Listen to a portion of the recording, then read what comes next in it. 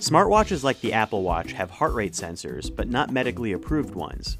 Kardia Band by AliveCor is the first FDA-approved heart rate EKG device for Apple Watch, and it signals where more medically accurate wearables might go next. The $200 Kardia Band has a battery-powered sensor in its band that connects via Bluetooth and completes an electric circuit for 30-second EKG readings. Just apply your thumb or your finger.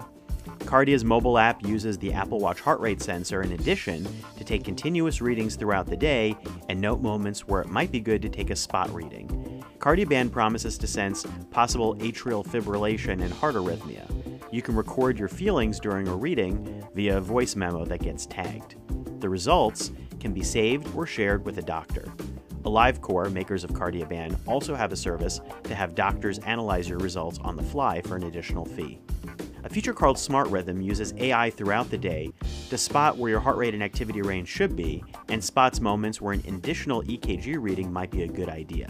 Taking a reading means being seated and still, and it takes 30 seconds.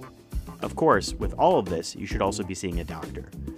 Apple, Fitbit, and Samsung are working on having their own onboard heart rate measurements eventually be good enough to sense atrial fibrillation as well, but for now, these types of FDA-approved accessories might bridge the gap.